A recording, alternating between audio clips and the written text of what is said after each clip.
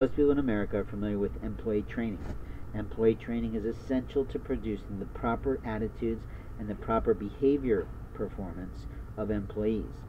There are many employees who are having problems that deserve EAP programs.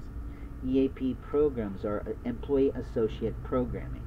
And what that means is you might have a child or a student or an adult who has an issue that they need to have someone to talk to it about. In essence, it's sort of like mental health for your employees that is covered underneath employee benefits. Employee benefits are related to a person.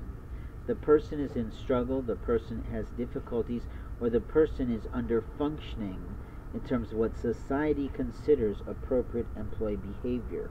A lot of times a person might be going through some sort of loss of important life partners, and so therefore they can use the employee benefits program to get themselves a counselor.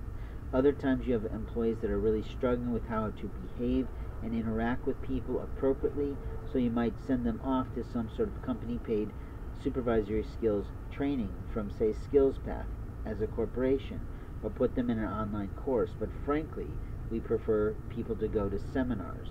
It makes them be more social. It also gives your company a little bit more local publicity or national publicity depending on the size of the convention.